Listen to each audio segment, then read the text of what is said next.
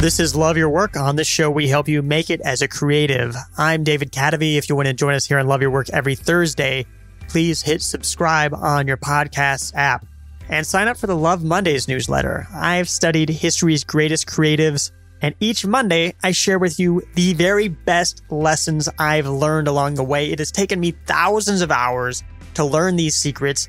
You can learn them in 2 minutes a week for free. Sign up at cadavy.net/Mondays. That's cadavy.net/Mondays.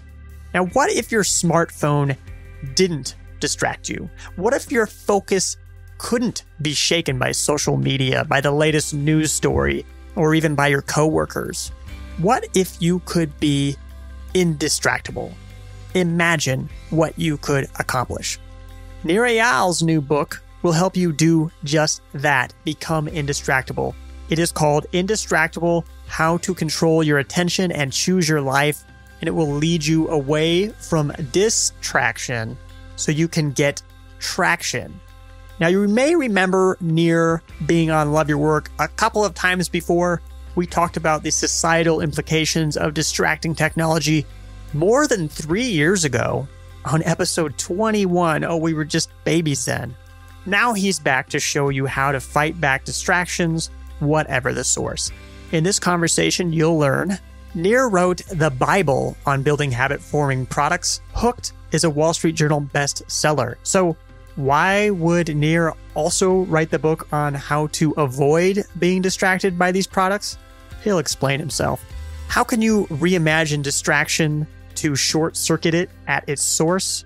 Nir helps you redesign your triggers, your task, and your temperament.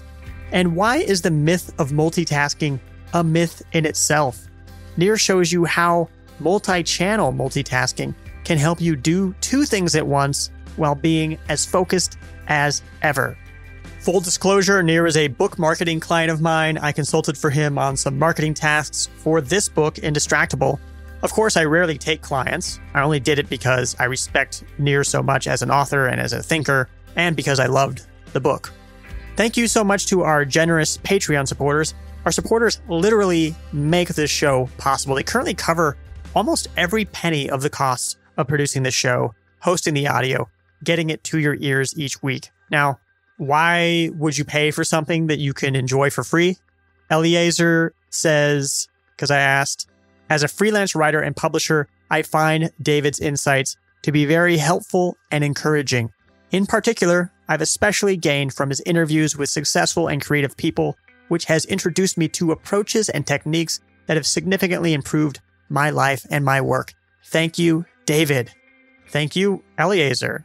If you are like Eliezer, if what you learn in these episodes has helped you succeed in your life and your work, give value for value. Support on Patreon. Just a coffee a month really, really helps. And you don't have to support just because you're a good person. There are all sorts of benefits, including bonus masterclasses to help you grow your business. Check it out at patreon.com/Cadavy, or if you're on the Overcast player, just click on the little $ icon on your player. Otherwise, go to patreon.com/Cadavy. And thank you for mentioning my work on social media. No Identity UK shared episode 187 with Dr. Robert Maurer and said, "Thank you, David, for inspiring our life." I got a lot of positive response on that Kaizen episode 187. I'm really glad people found it so useful. That episode was also shared by Michael Posnev, who says, "Thank you at Cadavy." Thanks also to Jeff Poisel for the shout out. Indie Hacker was asking people on Twitter where they learn about growth, and Jeff mentioned my work along with all sorts of esteemed company, including Aubrey Marcus, Daniel Pink, Paul Jarvis, and Farnham Street. And when I thanked Jeff for that flattering recommendation, he said, "Thank you for everything you put out into the world. It's been valuable on my quest for personal freedom, creative expression, and building a business. Cheers." Thank you right back at you, Jeff. Finally, over on Instagram, we have at Tom Jepson Creative. Tom has been sharing up a storm and has been getting the shout outs on Love Your Work to go along with it. Tom shares the long episode 189 with Robert Wiblin and says, "I'm going to invest a couple of hours enjoying this conversation on at Cadavy's podcast, Love Your Work." Thank you again for that, Tom.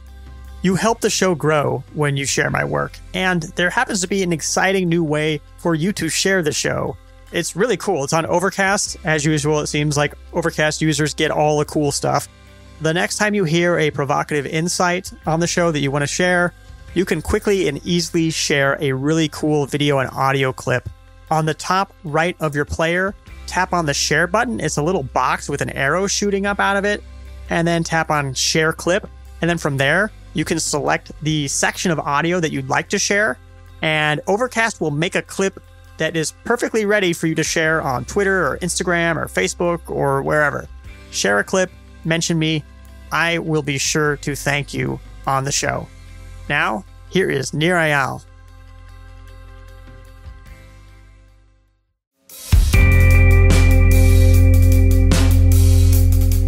I'm here with Nir Eyal, who is the first member of the Three Timers Club here on Love Your Work. I'm actually doing a victory lap right now around my office. This is awesome. I'm so happy that I'm the first member. Yes. And we're here to talk about your new book, Indistractable. And I guess the elephant in the room is that you wrote a book called Hooked, which is all about how to build habit-forming products. And now you've written this book, Indistractable, which is like how to keep yourself from getting distracted by habit-forming products. So what do you have to say for yourself, Nir? I'm sorry. No, I'm being facetious there. I'm not sorry. I'm not sorry because Hooked was all about how to build habit-forming products for good.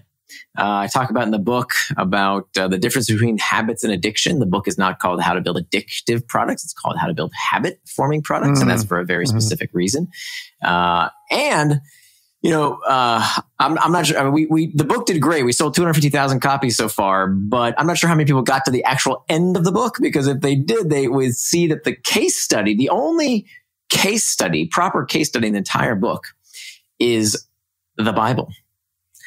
That's the case study I use to exemplify habit-forming products. And I put that case study in the back of the book for a very specific reason, that what you think about the Bible and religion, for that matter, says a lot about what you would think about habit-forming technology. Because if you believe that the Bible gives people purpose and guidance, solace, helps them find meaning in life, and it's a good thing, then you'll be all for the application of habit-forming products. But if you think religion divides people and is not helpful, is not a force for good in the world, you're going to think it's a bad use of habit-forming products. And so that was my subtle way, nudge, nudge, of showing that this isn't about the value judgment of the technology. You know, you can substitute Facebook for the Bible app and you'll get very similar results. That if you think that Facebook is a force that brings people together, which I think it does, or if you think it's a force that brings people apart, which I think it does, then that shapes your opinion. But I think that the use of these techniques is something that should be democratized. That we want products to help form healthy habits. And I've never worked for Facebook. I don't own any shares of Facebook. I don't work for gaming companies, alcohol, tobacco, firearms, pornography, machine gambling. There are certain companies I will not work for, those that prey upon addicts, as opposed to those who create addicts as an unfortunate byproduct. So I do have an ethical code of how to use this stuff. But for the vast majority of the companies I work with, probably every single solitary one of your listeners right now, they are not struggling with addicting anybody, right? These are business people, by and large, who are building products and services that would benefit people's lives if people only use them. And so that's my audience for Hooked. The book was always written for people to build healthy habits. And I talk about, there's a section in the book called The Morality of Manipulation for this exact reason. And so thank goodness, we're coming up on the 5-year edition. And so I updated some new case studies in the book.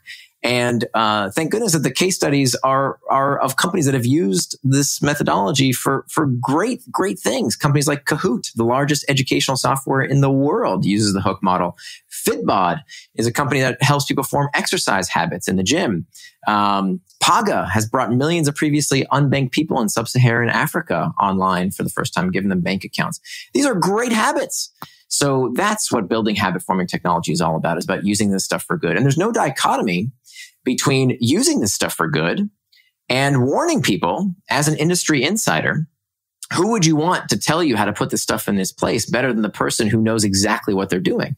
And so that's really the genesis of Indistractable, is that I saw that I was becoming distracted, that I wasn't doing what I wanted to do, and that I initially blamed the technology. I thought, oh my God, I understand how this stuff works, and look, it's doing it to me.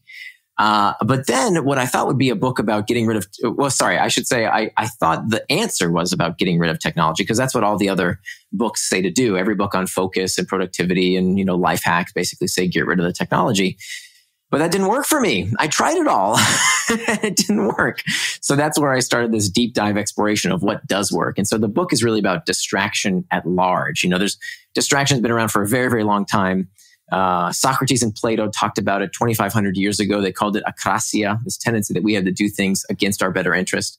And so it's not a new problem. What's new is that we have these access to distraction like never before. That I will tell you as an industry insider that in this day and age, if you are not prepared, they're going to get you. No doubt about it. These companies are designed, their business model is designed to get your attention. And if you don't choose your life, if you don't decide how you're going to spend your limited attentional resources, then they will decide for you.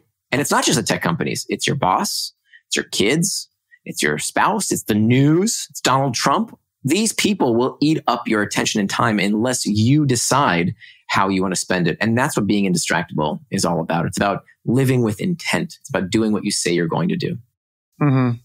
Well, you were saying that you got to this point where you were falling victim, or I guess not victim is probably not the right word, or not the word that you want to be using here, but you were getting distracted by these products. Like what did that look like for you? How did you get to the point where you're like, I've got to write a book about how to be indistractable?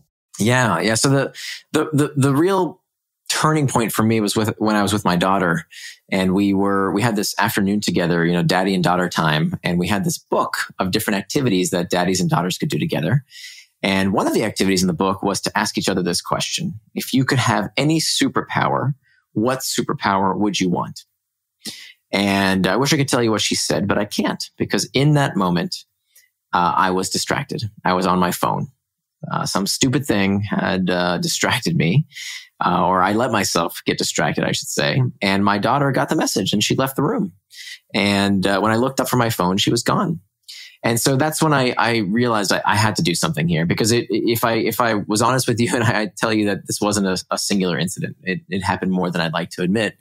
It happened when I was distracted at work. I'd sit down to write. You know how hard it is to write. It's very difficult many times to keep cranking out words. It's not always something that you get into instant flow. At least for me, it's really hard work.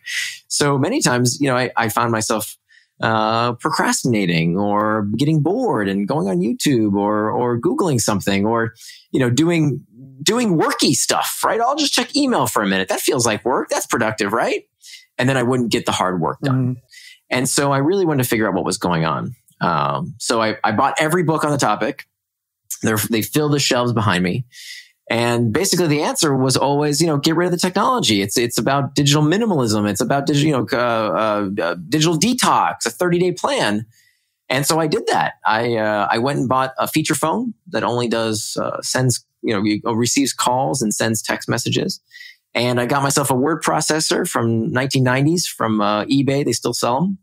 And I thought, okay, great. I've solved the problem. This is it. The books, all these experts told me what to do. Just get rid of the technology. And it didn't freaking work. And it didn't work for the same reason that I had such trouble losing weight. So I used to be clinically obese for many years of my life. Yeah. So, wow. And well, thanks. But it's always been, I credit that for giving me this, the insight into what it means to struggle with something controlling you, as food controlled me for a very, very long time. Sometimes my friends will say, "Oh, you have such willpower or whatever. You have such self-control." I'm like, no, that's exactly the opposite. I don't. That's why I needed a system. That's why I write what I write and why I do what I do, is because I want to understand why these things control me. And so that's, that gave me a lot of insight into these behaviors. So what I used to do when I was clinically obese, I would go on fad diets. One week it was no fat, the other week no carbs, or whatever, 30-day plan of no junk food. And of course, guess what happened on day 31? I made up for lost time. I'd eat everything I could possibly get my hands on. And that's exactly what happens with these 30-day digital detox plans. Because just like a fad diet doesn't work, excising technology from your life doesn't work because we're not dealing with the real sources of distraction.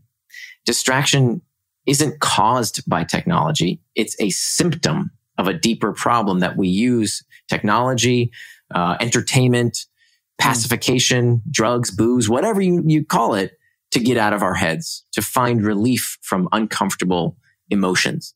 And if we don't deal with those uncomfortable sensations, the real reason that we're driven to distraction, then we'll always get distracted by something.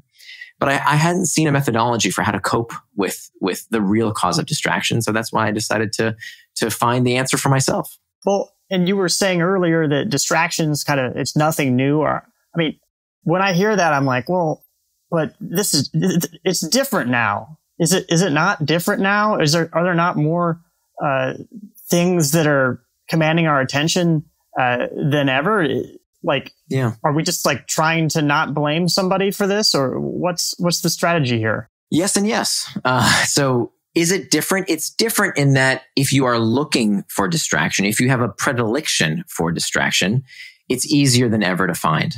Mm-hmm. Right? They're going to get you. If you're looking for it, they're going to get you. So there's this great Kierkegaard quote that I love that he said, "Anxiety is the dizziness of freedom." Mm-hmm. And that's such a great encapsulation of our time because we have so much choice these days, right? There are limitless articles to read. There are unlimited videos to watch, unlimited debates that you can engage in, information to absorb. It's dizzying. And so if you are looking for distraction, it's easier than ever to find. However, it's not their fault. It's not your fault either, actually. It's not your fault. You didn't make Facebook. You didn't make YouTube. You didn't make email. But guess what? It's your responsibility because we have no choice. These things aren't going away. It's too late. And frankly, we need them. You know what? My business, your business, my business couldn't survive without these technologies. I mean, look, we're talking right now for free across thousands of miles with these tools to create content that we will then spread on social media. And by and large, it's great. I mean, we wouldn't even be friends without some of these technologies. We would have never met. We've actually never met in person. We've never met in person. Great point. Yes, we've never met in person. And I consider you a close friend. And so we need this stuff. The idea here is not to create a big bad boogeyman, which every generation does. Right? What was it? Douglas Adams that said that everything that's invented after you're the age of 35 is against the natural order of things. Oh, right. Right. We have this natural aversion to every new technology. It must be evil. It must be, messing with our heads. Every new technology does this. But of course, everything that came before us was also a new technology at one time that now we're no longer scared of. So the idea here is, how do we get the best of these tools without letting it get the best of us? While also not forgetting that there are all sorts of distractions out there that have nothing to do with technology, right? If you think about, a coworker stopping by your desk, this is one of the most common sources of distraction is the open floor plan office. Hey, David, what's going on? You want to chit chat for a bit? No. That's a distraction, right? And so we got to deal with it, but nobody talks about it, right? Because there's no big bad company to blame. Yeah. So we have to get out of the get off my lawn trap. That oh, this is just, all the new stuff is the world is going to hell and this is all hurting me. We have to take control, take responsibility for what's going on. One of the things that I really liked from the book is time management is pain management. Can you tell us a bit about that? Sure. So let's start with, how do we answer this question of why we get distracted? To me, this is a really fascinating question because, so much of what we are told in the personal development, self-help industry is about this hypothesis that hasn't really been tested that much of, you just don't know what to do. Mm-hmm. If you only knew what I know in this book, and of course it's ironic here because I wrote a book, you wrote a book, but the idea here is that if you just knew what to do, you would do the right things. And that is true in some cases at the upper limits of knowledge. But the fact is, for the big issues, we already know what to do, right? You want to be healthy? By and large, 80% of the problem, 80% of what you got to do is eat right and exercise. Okay. We don't need to buy a book to tell us that. If you want to have good relationships, it's about being fully present with the people you love. If you want to be great at your work, you know what? You got to do the goddamn work. It's not rocket science, right? You got to put in the effort. How do you write a book? Yeah. You sit down. So write some words. You write it. Right. So the problem to me wasn't that I didn't know what to do. It's that despite knowing what to do, I didn't do it. And so that's why I think distraction is such an important topic and why becoming indistractable is the macro skill of the century. Because if you can just do what it is you say you're going to do, that's a superpower. That's a superpower I would want, is to just be accountable for what I say I'm going to do, to be honest with myself. I would constantly lie to myself. Oh, I'm going to work out. I didn't. I'm going to do that big, I'm going to write today. And I'd slack off. I would constantly do this and lie to myself. So I had to ask myself, okay, first, why do we get distracted? Well, let's go a layer deeper. Why do we do anything? Like really first principles. What's the nature of motivation? The nature of motivation, I thought, is the pursuit of pleasure and the avoidance of pain. This is called Freud's pleasure principle. Jeremy Bentham came up with it before that too. This is an old idea. It's carrots and sticks. Exactly. Pain and pleasure. But turns out that neurologically speaking, what motivates us is not pain and pleasure. It's pain all the way down. That's it. Even the pursuit of pleasure, wanting, craving, desire is psychologically destabilizing. It's uncomfortable, right? And so that means if all behavior is motivated by the desire to alleviate discomfort, that means that time management is pain management. That the reason we go off track is because we either don't know how to cope with discomfort, or we haven't fixed the source of the discomfort driving us to distraction. So that's why time management is pain management. That's why the first step to becoming indistractable, and this is a technique I haven't really seen widely discussed. I mean, I didn't learn it in any other book, is to master our internal triggers, which you'll remember from Hooked. Every product out there that forms a habit always attaches to an internal trigger. If you're lonely, you check Facebook or Tinder. If you're uncertain, you Google. If you're bored, you check the news or Reddit or YouTube or whatever. These products always attach to an internal trigger, an uncomfortable emotional state. So if we are to break those bad habits, if we are to do what it is we say we're going to do, we have to become aware of those internal triggers and have tools at our disposal to do something about those internal triggers so they don't take us off track. Okay, so if we're trying to manage our time, say I'm saying I'm going to write for half an hour today, and then I have this internal trigger that goes off that says I'm bored, or I guess Ayn Rand called it the white tennis shoe syndrome, where she would suddenly decide that she needed to polish her tennis shoes that were in the closet or something like that, because there's some sort of internal trigger that you remember this thing that needs to be done, or you, like you were saying, feel lonely, you need to check Tinder. You feel bored, you need to check Facebook, or you need to go on YouTube. And then, maybe even the task that's happening has some way of being a conduit into this, I guess what you're calling just reducing down to pain. Right? Is like, that's the source of the internal trigger. Absolutely. So there's two things we can do. We can either fix the source of the discomfort, which we can talk about. These are typically come from things outside of us. It has to do with our workplace. That's a big source of discomfort, is the workplace culture. And there's a whole section that I talk about why distraction at work is a symptom of cultural dysfunction. It's not the technology doing it to us. It's crappy workplace culture that uses technology to create the pain people seek to escape. But we can talk about that in a minute. But what if it's just you, right? You work for yourself, you're a writer, and you sit down and you find yourself getting distracted. And by the way, I should define what distraction actually is. Distraction, the opposite of distraction is not focus. The opposite of distraction is traction. Distraction, traction. Exactly. They both come from the same root. They both come from the Latin trahare, which means to pull. Traction is any action. You'll notice both words end in the word action. Traction is any action that moves you towards what you want to do. It pulls you towards what you intended to do. Distraction is anything that's not that. Distraction is any action you take that pulls you away from what you planned to do. So what this means, there's a few things here, a few pretty profound implications. One, you can't call something a distraction unless you know what it distracted you from. Mm-hmm. So I had somebody that when I was writing the book, I talked to a friend of mine, and she's like super distracted. And she constantly complains about how Facebook does this and Twitter does this and Netflix does that. And her boss does this and her kids do that. And everything's so distracting, she can't get anything done. And then I said, wow, that's really tough. Can I see what it was that you planned to do today? Not your to-do list, because that's output. I want to see the input. Show me your calendar. What did you plan to do with this very minute that you spent complaining about how all these big bad companies are doing it to you? Show me your calendar. She takes out her calendar. It's blank.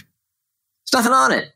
2/3 of people don't keep a schedule. And even the third who do, most of them don't do it correctly because they are letting people just take their time whenever they feel like it. They let people steal their attention, right? The latest stupid thing on Twitter, the latest thing that Trump said, the latest thing in the news, the latest gossip in the office, whatever it might be. They just let people take their attention. Mm-hmm. They're just letting themselves be swept up in the river of whatever it is that's wherever it's going to take them.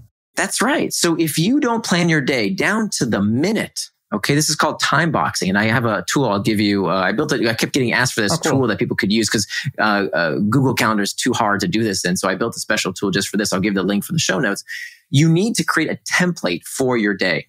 Okay, that says what it is you want to do with your time. Because again, you have no right to call something a distraction unless you know what it distracted you from. So what you put on your calendar is traction. Anything that's not that is distraction. And by the way, I don't care what you put on your calendar. If you want to spend your time staring into outer space, meditating, playing video games, great, do that. But do it with intent. Do it because you want to, not because somebody else coerced you, manipulated you into doing it against your will.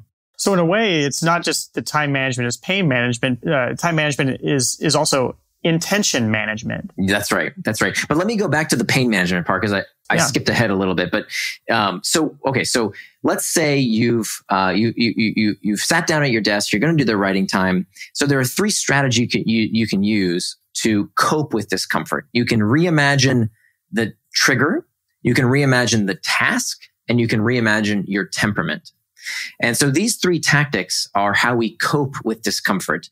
And so I draw from acceptance and commitment therapy. I draw from a bunch of different tools that help you deal with that discomfort in a healthier manner. Starting with, by the way, this notion that we have to dispose of, which is that somehow if we're not happy all the time, like the self-help industry loves to tell us that if we're not happy, we're not normal. If we're not satisfied, that we're not normal.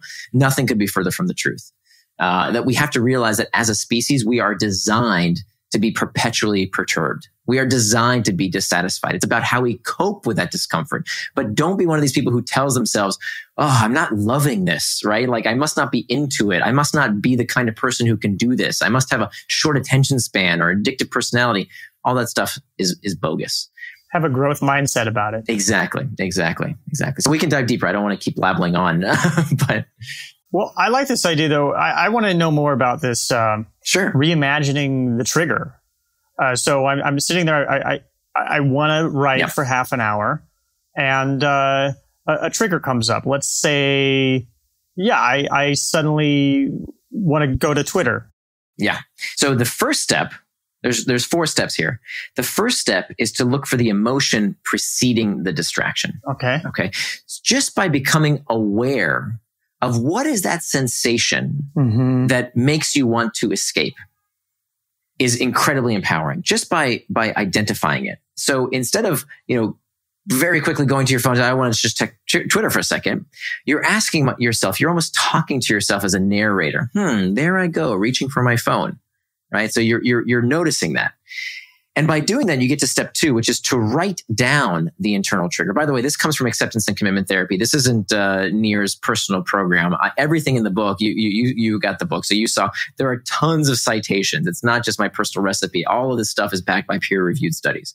So the second step is to write down the internal trigger. So, okay, I've got my little distraction tracker. I can give you a link for that in the show notes as well. I want to pick up cell phone to check Twitter because I'm feeling bored. This writing is hard. I'm stressed. I'm anxious. Whatever that emotion is, I want you to write it down. Then, okay, so here's what most people do as step 3. Step 3, even if they get that far, most people will say, push it down. Don't feel it. There's something wrong with me. I'm broken. I'm deficient. We talk to ourselves in this way. It's horrible. We are so mean to ourselves.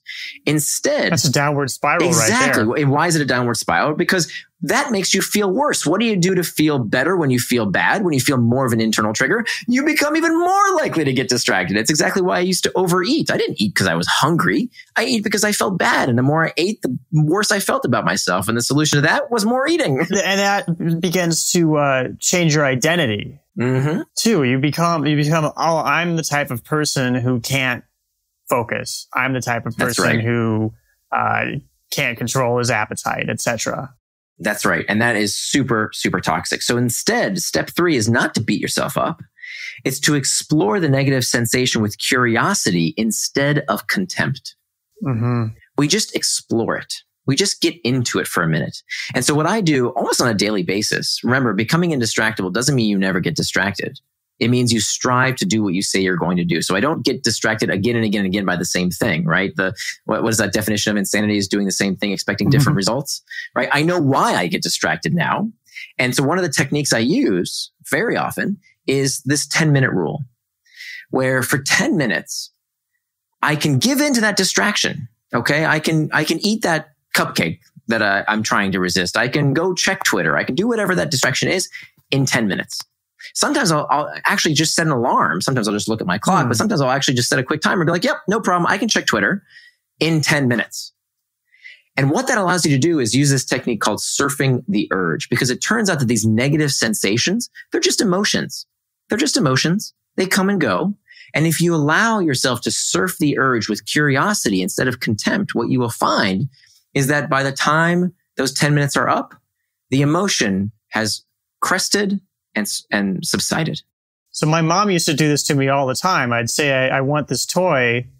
And then she would say, well, if you still want it in 3 weeks, then you can have it. Yeah.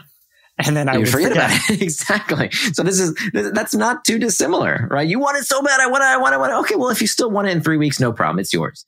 And then you get something else, something else grabs your attention. When you're 5, you don't have a 3-week attention span. Right. Exactly. And when you're 45, the same technique works on a shorter, on fewer minutes. You only need 10 minutes. Yeah. Hopefully. And then the 4th technique, just to wrap up this idea of reimagining the internal trigger, is to be cautious of liminal moments. So liminal moments are really dangerous. Liminal moments are those moments between things. Okay. So you know what I'm talking about, right? It's, I'm on my way back to my desk after a meeting. I'm checking my Facebook, or I'm checking email or whatever. And then you get to your desk and then you just do a few more minutes, and you've just spent 30 minutes. So we want to be really cautious about those liminal moments. And we want to set cues for ourselves to reimagine the internal triggers so that when we get back to our desk, we know, oh, okay, the clock has struck 9 o'clock. That in my calendar means that this is my time for writing, email, whatever it is that I decided to do. And do it without getting trapped by those liminal moments between events. Okay, so I'm sitting there. I want to write. I have the internal trigger that I want to check Twitter. So then I write that down that I want to check Twitter because, and then I'm examining my own emotions there. And then but I also am worried about liminal moments. And in those liminal moments, I guess I'm trying to think of, I've used this internal trigger thing a little bit. Manish from Pavlok. When I was hooked on Facebook, I would feel that trigger and then I would go ahead and shock myself. And then that sort of got rid of the distraction I wanted to. Are you still using the Pavlok? I only had to use it like once. Huh. And what were you trying to stop yourself from doing? From scanning the Facebook feed. And you've never scanned it again? I've never had the same problem that I did before I started. So I would look at the top newsfeed item and then I would allow myself to feel that feeling, just like you're talking about, this internal trigger. And then I shocked myself. And then I immediately started sweeping the floor and changing light bulbs and, doing all this stuff. And then the first time I did it, I then didn't look at beyond the first newsfeed item for a month. And I'm not even exaggerating. A month. Yeah. And then from then I had it under control. And these days I just completely block it. Yeah. So I can't even see it. Have you ever used it for anything else? Any other distractions that you're trying to stop? Well, there's been some things I try to do that didn't work as well. Like I would like mutter cuss words under my voice when I got aggravated with something. And so I would like try to shock myself with that. It didn't particularly work for that thing for me. I think it works for some people. But this idea of being able to feel the trigger, I think is really powerful and important. And I think it's something that you can pay attention to all day long, and make a habit of examining those triggers and finding ways to, I guess, connect those triggers to the actions that you then want to do. Right. Is to understand. That. Right. Exactly. That you're understanding, oh, this is why I'm doing it. Right. Because if we don't understand the deeper reason why we are doing these things, we'll find something.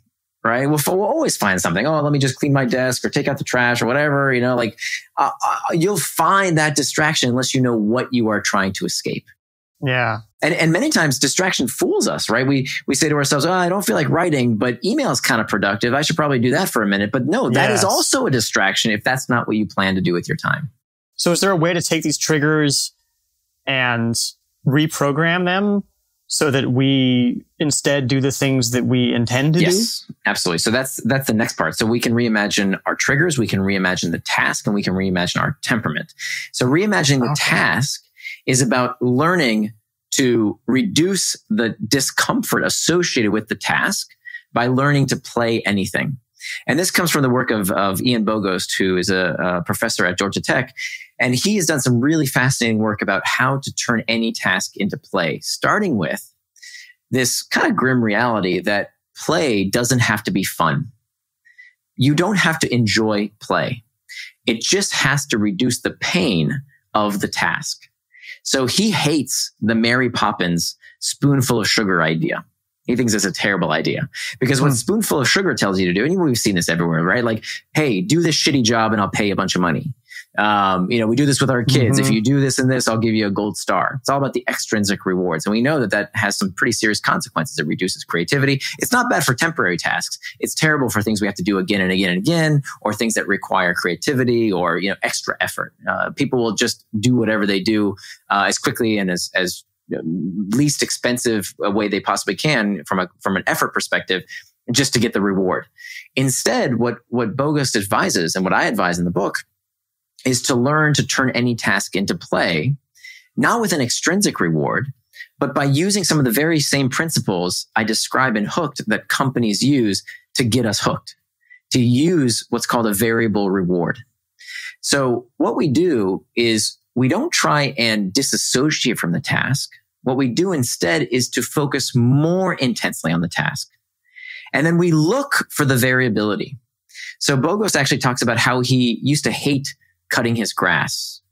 And then he actually now loves cutting his grass. How can that be? Cutting your grass sounds horrible. Well, he focused more intensely on it. He learned everything he could possibly learn about how grass grows and the different seeds he could use. And he looked for the variability, right? The uncertainty of, well, what if I cut it this way? And what if I go in this pattern? And what if I use this fertilizer? He looked more intensely in the task. And you think, well, that's crazy. I'm never going to learn how to love to cut the grass. But is it that crazy? I mean, think about, I have a friend who's crazy about coffee. Now, I like coffee, but this guy is obsessed with the burr grinder and the beans and single origin this and that. I think this is incredibly boring, but he just thinks it's the coolest thing in the world, right? Most people, to become a barista, you have to pay them, right? But he would do it for free. I have another friend who's a car buff. To me, let me just pay you some money and fix my car. No. He's obsessed with it. He loves it. He gets so into it because he looks for the variability in it. I have another friend who lives in San Francisco. She is an unbelievable crafter. I mean, she can knit these incredible quilts, and she puts in hour after hour of her time because all of these examples are people who have learned to play the experience, not by disassociating, not the spoonful of sugar. That's terrible advice, but instead by learning to focus more intensely on it and look for the variability in the experience.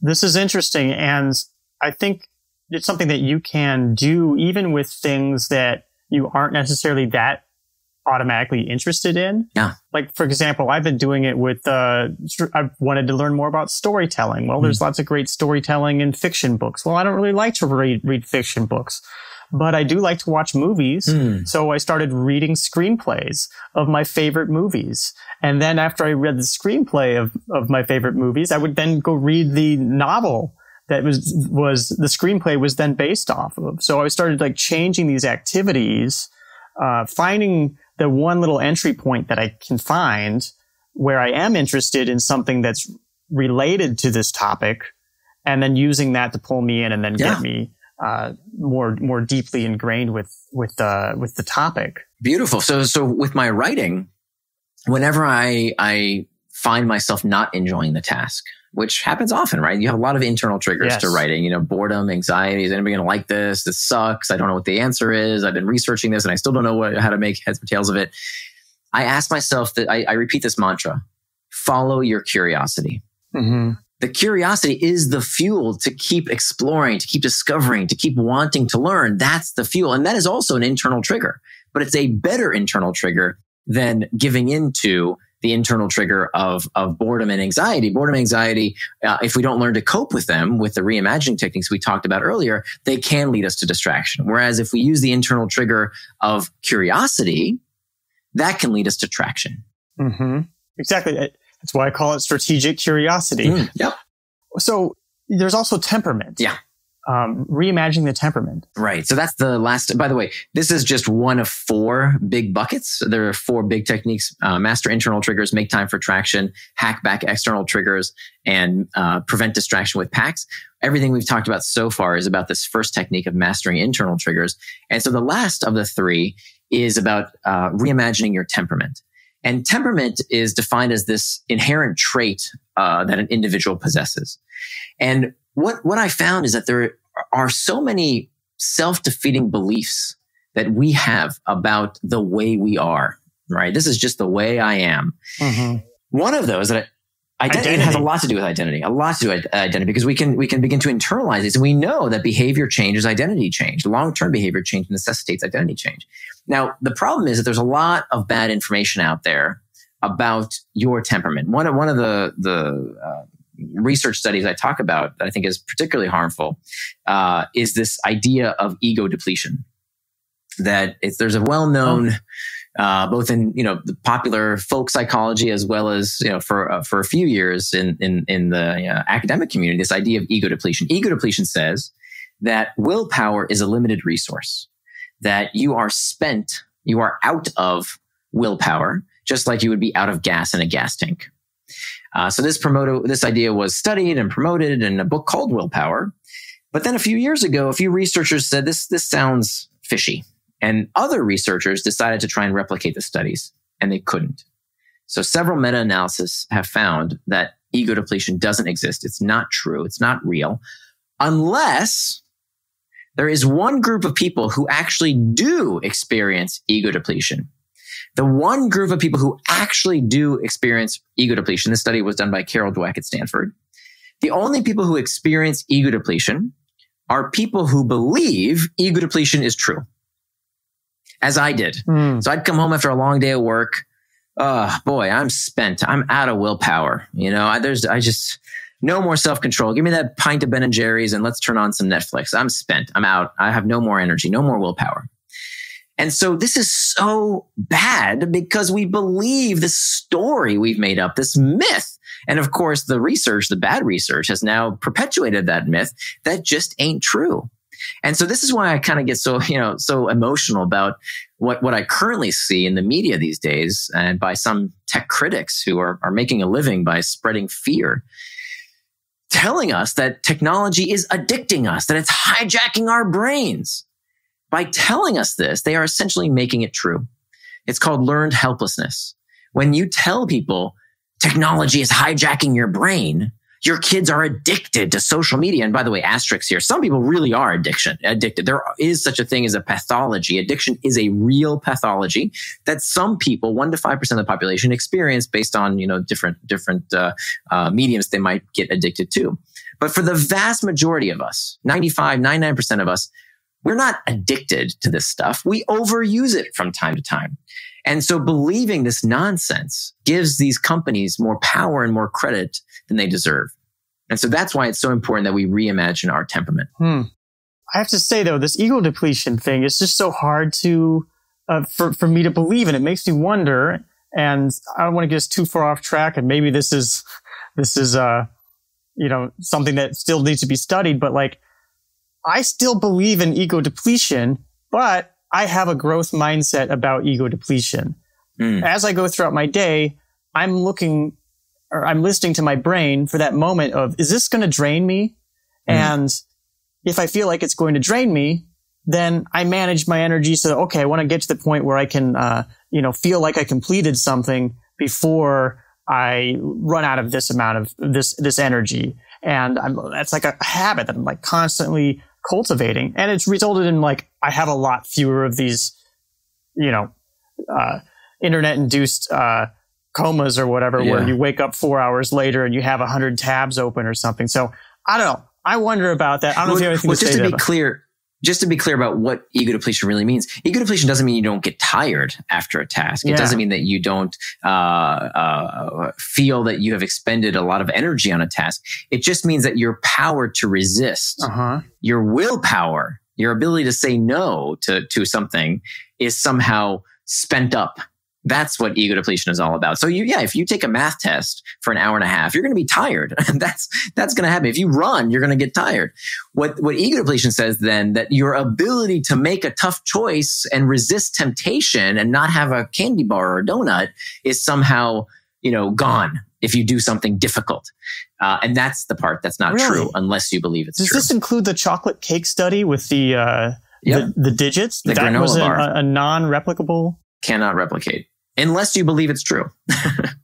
Well, I believe it's true. but be careful. You're self-sabotaging yourself. So what do you do then? If you say, okay, well, but clearly I feel this, and you're absolutely right. You feel it. So Michael Inslet, he's a professor at, I think, University of Toronto. He says that willpower is not a depletable resource. That's the wrong way to think about it. Instead, the right way to think about it is to think about it as an emotion. That I wouldn't say to you, hey, David, it was really great having this conversation, but you know what? I'm sorry. I ran out of happy. Or, I was mad at you the other day and then I ran out of sad. That doesn't make any sense. Equally, it doesn't make sense to say, oh, I ran out of willpower. Can't make any more good decisions. These are emotions. And just as we talked about around surfing the urge and learning to deal with those uncomfortable emotional sensations with the 10-minute rule, the same rules apply here.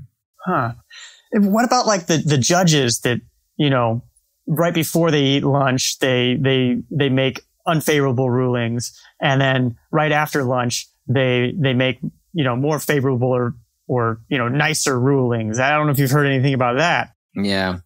The last time I heard, I don't think that replicated either. There's, I'm sure you've been following this replication crisis that's been going on in social psychology. What did I go to college for? Jeez. No, you're right. There's a lot of studies that have been overturned recently. Not that they've been overturned. This is what happens in science, right? One researcher makes a claim, typically it's these claims that make for great headlines that the media likes, and it turns out there was p-hacking going on, or the study didn't look at other results. But this is what's supposed to happen in the scientific process. It doesn't, and there's still hypotheses. Hey, look, they might replicate in the future. There might be, the study wasn't conducted correctly, et cetera. But it turns out, by the way, that judge study, there might have been a lot of other things going on. That might also not be ego depletion per se. That could just be, I'm hungry. And when I'm hungry, I'm in a bad mood, hangry. Yeah, so exactly. hangriness exists. Could be. Yeah. I would buy that people feel hunger. And when they feel hunger, that's an internal trigger that could distract them from focusing their attention on what they want to do. I'd buy that. I can see what you're saying. Those are actually completely different things then. So anyway, we really went over how to master internal triggers. There's so much more about how to gain traction and stay away from distraction. We mentioned a little bit earlier about work culture. I don't think we get time to talk about that because there's one thing that I really loved in the book that I would love to hear more of your thoughts on. And that is this idea of multi-channel multitasking. Oh, you like that one. Right? So multitasking is a myth, right? We've heard this over and over again now. You can't multitask. Yeah. But you're saying that's not true. The myth of multitasking is a myth. Is a myth. See, this is why I love writing, because I love turning over apple carts. I love having my apple cart overturned. Like when somebody changes my mind on something, to me, that's like a mini mind orgasm. I love it. I don't know if anybody else appreciates it. I have Brian Holiday, right? He's like, he told me one time, he's like, you're kind of like Socrates. You like poking the box a lot and making people think twice about things. And you know what they did to Socrates? They killed him. So, so I'm corrupting the youth. Exactly. But okay, so let's talk about multitasking. Multitasking is not exactly the right term for what people mean when they say you can't multitask. You can't multi-channel. I'm sorry. You can't task switch. That's very difficult. You can't go from one source of information on the same source of information and switch back and forth. That's very, very difficult to do. So for example, if I put a podcast playing in one ear and a different podcast playing in the other ear, you wouldn't be able to concentrate on either one on both without concentrating on one or the other. You couldn't simultaneously hear both podcasts at once. I couldn't ask you to do two math problems at once. You couldn't do that because it's using the same sensory channel. So in that respect, you're right. We can't multitask when it comes to the same channel, the same sensory channel. However, the exception here is that we are perfectly good at multitasking on different channels. So we all know that you can chew gum and walk at the same time. We do all kinds of things. We multitask all kinds of things at the same time. So what I recommend, that one of the ways that we can get more out of our days is by strategically multi-channel multitasking. And so this uses a few techniques that I really love.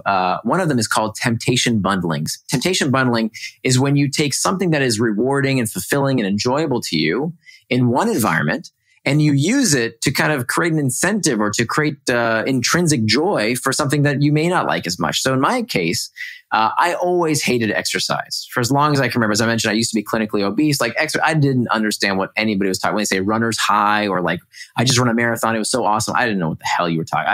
I have always hated exercise until I started using this technique called temptation bundling.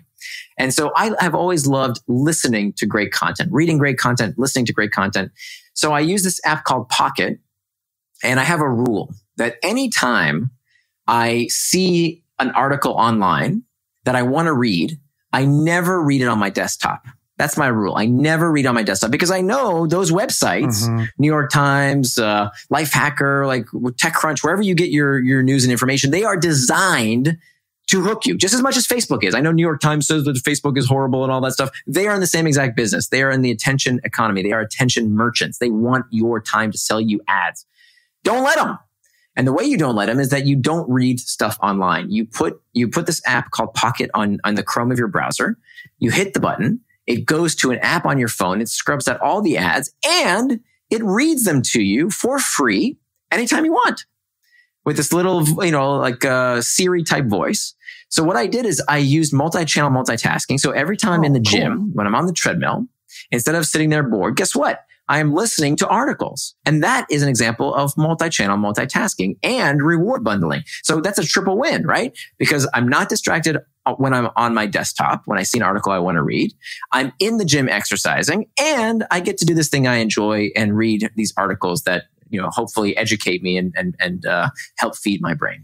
That is very cool. I love that because this conversation is going to be posted to the Patreon supporters pretty close after we're done. And then I'm going to listen to it through my own RSS while I cook. There you go. I'm going to listen to it a few times over and over again. And then I'll figure out how to edit it. I'll figure out how to write the intro for it, etc.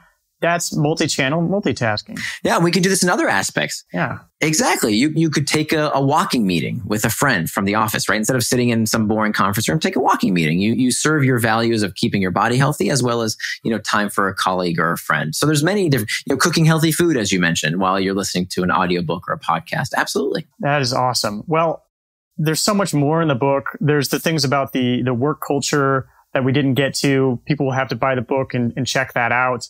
I really recommend it. It's amazing. And where would people find more of you? Or I guess they should go buy the book. Yeah. So let's see. So, my blog is at nirandfar.com. Nir is spelled like my first name, Nir. And, if you want more information about the book is called Indistractable. My first book is called Hooked. My next book is called Indistractable.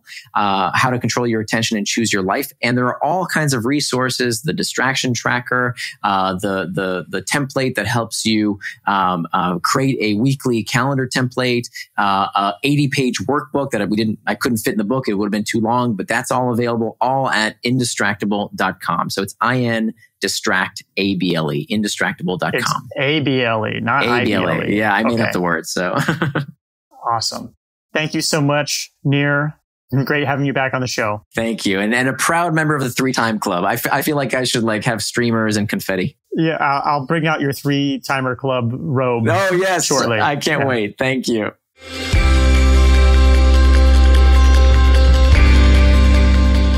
Is Love Your Work helping you find your unique creative voice? Does it bring you the inspiration and motivation you need to become the creator and human you want to be? If so, please be a part of making this a special and nourishing and thoughtful show. Support the show on Patreon. You'll be an even bigger part of this show than you already are. If you contribute just a coffee a month, you'll be helping support the hosting and production of Love Your Work. Everyone has some unique creative gift to offer the world. Together, we can give people the tools they need to bring that work into the world. The world will be better off for it. Visit our Patreon page at patreon.com/Cadavy. This is a different kind of model for supporting the work that you love. The choice is yours. Vote with your dollars, put your money where your mind is, and keep Love Your Work going. Visit our Patreon page at patreon.com/Cadavy. As a thank you, you'll get early access, bonus content, and a discount on Love Your Work merchandise. Learn more at patreon.com/Cadavy. That's patreon.com/KA, D as in David, A, V as in Victor, Y. And if you can't support the show financially, and you've listened to at least 3 episodes, can you do me a favor? Write a review on Apple Podcasts. You can consider it your donation to help support the show. Love Your Work is brought to you in part by our Patreon supporters, such as mini sponsor Paula Spriggs, and top supporters such as Jeffrey Mason and Vitas Penkovicius. This has been Love Your Work, and I'm David Cadavy. The theme music for this show is At Sea by Dorena from the album About Everything and More by arrangement with Deep Elm Records at deepelm.com. Love Your Work is a production of Cadavy, Inc.